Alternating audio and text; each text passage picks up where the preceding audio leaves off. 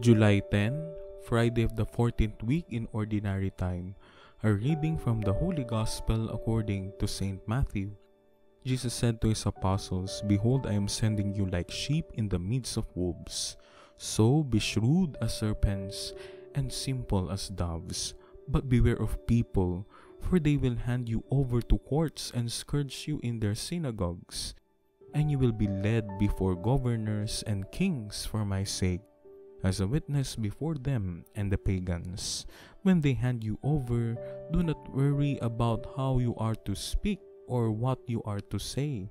You will be given at that moment what you are to say, for it will not be you who speak, but the Spirit of your Father speaking through you. Brother will hand over brother to death, and the father his child.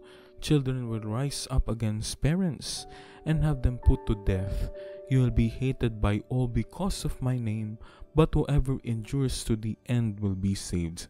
When they persecute you in one town, flee to another. Amen, I say to you, you will not finish the towns of Israel before the Son of Man comes." The Gospel of the Lord. Like sheep in the midst of wolves. This section of Matthew's missionary discourse describes some of the trials and sufferings that the disciples will share as they participate in Jesus' mission. They will encounter wolves, be accused and brought to court, and even betrayed by close relatives.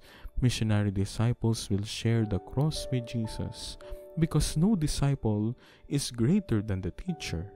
Jesus demands of his disciples that they take up their cross and follow him.